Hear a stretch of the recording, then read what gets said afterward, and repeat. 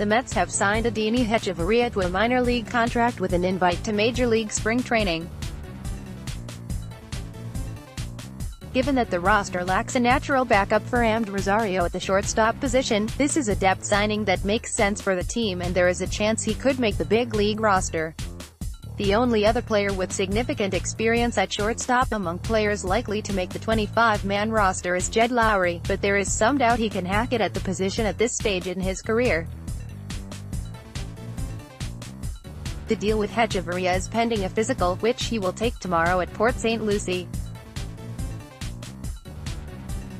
After coming up in the Blue Jays system, the 29-year-old Hechavarria has spent most of his major league career with the Marlins, establishing himself as a glove-first shortstop.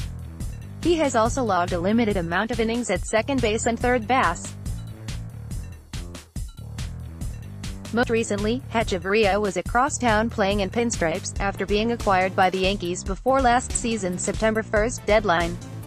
Last season, he posted a 67 WRC and 0.4 F/WAR in 94 games. While his ability to play shortstop is certainly an advantage, Hechavarria finds himself battling for a job in a crowded infield that already includes Rosario and Lowrie, as well as Robinson Cano, Jeff McNeil, and Todd Frazier.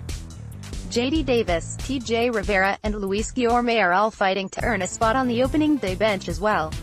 Nevertheless, Brodie Van Wagenen continues to send the message that position player depth is a priority for the Mets this offseason.